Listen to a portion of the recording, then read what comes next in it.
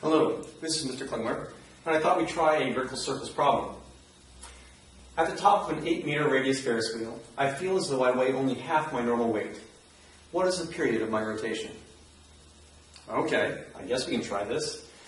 Well, I'm at the top of my Ferris wheel, so I need to draw a free body diagram. Assuming it's a normal Ferris wheel, my weight will point down,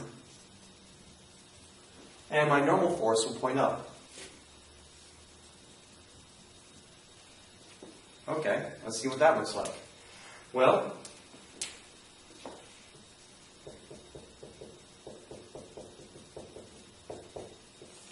I need to find period. Period is related to time. Time is related to circular motion by velocity. So I'm going to have to find my velocity first, and then I'll be able to find my period. All right, sum of the forces equation. Well, here's the center of my circle. So I start with Fw minus the normal force. Notice, towards the center of the circle is positive. All right, any group of forces is equal to mv squared over r.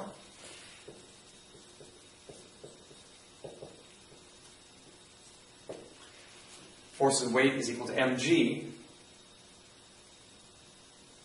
But Fn, I feel as though I weigh only half my normal weight. Normal force is how I interpret my weight. So this line must be telling me about my normal force. Therefore, it says I weigh only half. I must be putting in half of my normal weight. Okay. Well, I was worried about mass, but I guess I shouldn't have been, because I noticed that masses all cancel out.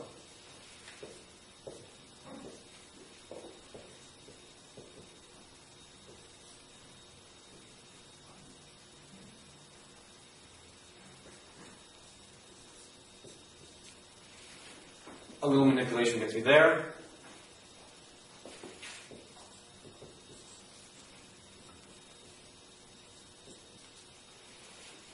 And there's my velocity. To find the time, well, that would be pretty quick.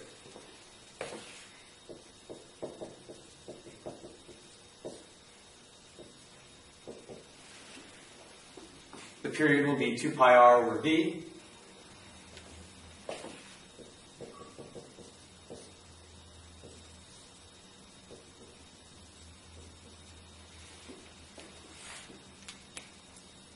I can plug it in and solve. Regretfully, again, I don't have a calculator. So, plug in and you should be able to get the correct answer. That wasn't so hard. Circles are easy. Thank you for watching.